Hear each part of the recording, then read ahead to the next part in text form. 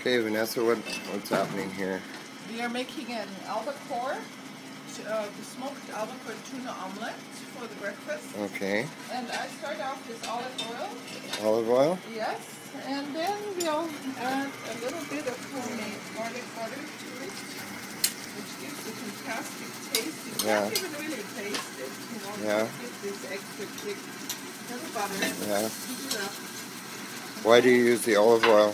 To bring the temperature up for the omelette. All right. Okay? Yeah. So this is hopefully going to be the perfect omelette. See, as soon as the butter foams, you pour in your egg. Okay. So it's a couple of eggs? Yeah, about. I always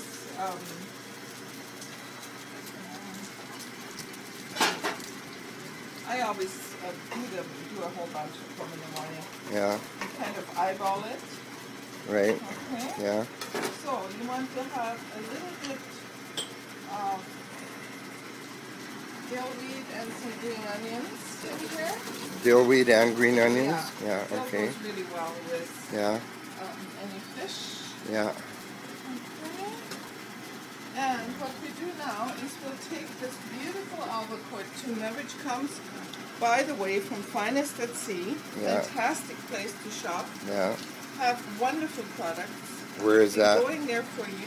It's on Erie Street, right on top of Fisherman's Wharf. You know, when you come around the corner on Dallas Road there. Yeah, and that's in Victoria, British Columbia? British Columbia, yeah. Okay. Fantastic place. They do their own fishing and have all these fantastic boats up to the Queen Charlotte and oysters and everything else. Oh, now so you just folded it over, I right? carried away.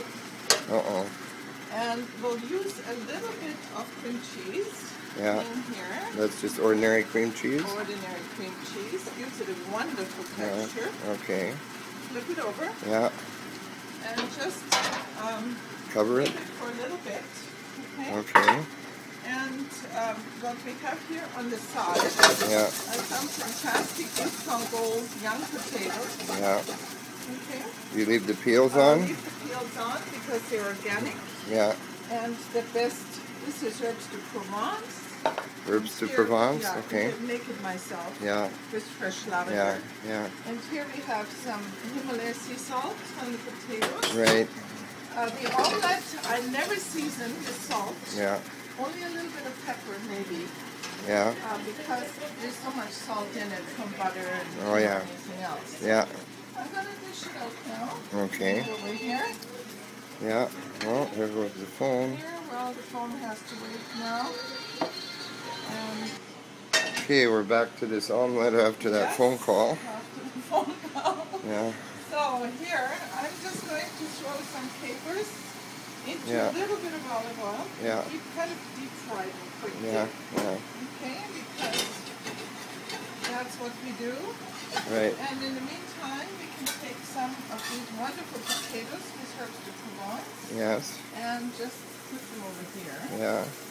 And here we have some a little breakfast salad on the side. And it has heirloom tomatoes, black, red, and yellow. Yes.